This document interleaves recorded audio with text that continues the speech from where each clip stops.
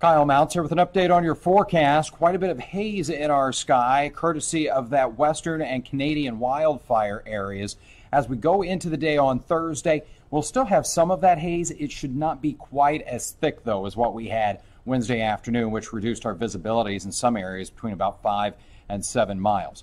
On Thursday, partly sunny skies for us. Those temperatures going to make their way into the lower 80s, fairly light southeast winds. So another pretty comfortable day. As we get into Friday, TrueCast shows that we have a chance for a few showers and storms. I'd say about 30%, with the best chance of that really being across the northern portions of central Indiana.